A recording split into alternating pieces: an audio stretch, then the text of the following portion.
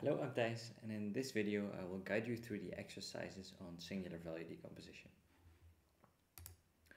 This week we only have two theoretical exercises. After a few weeks of intensive PyTorch work, we decided to give you some time to focus on the project, and so the exercise set this week is quite light.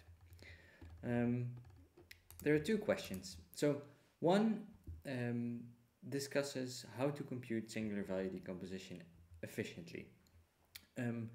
So imagine having a data matrix X of size d by n, where d is dimensionality, could be small, let's say 10, and n is the number of data points, which could be large, like a million. In that case, we saw that you can compute the singular value decomposition of the matrix X by doing an eigenvalue decomposition of X times X transposed.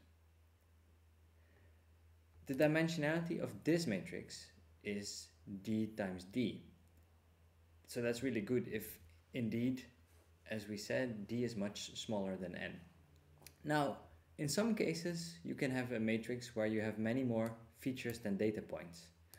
And in the first question, you are tasked to find a solution for this. So can you find a way to compute the singular value decomposition of X in a way that doesn't require you to use a d by d matrix, but maybe a smaller one?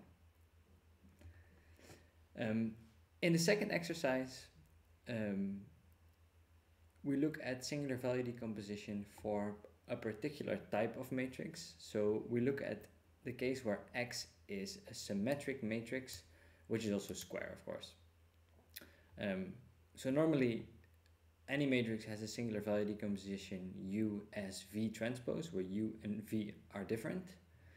But what you're asked to prove here is that if the matrix is symmetric, then U and V are the same.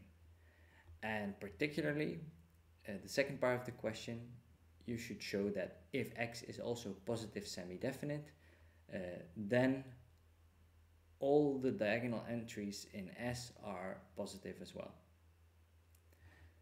So, little hint here is you should know the properties of a symmetric matrix in terms of transpose. So maybe you can start with that. Good luck and see you next week to discuss the solutions.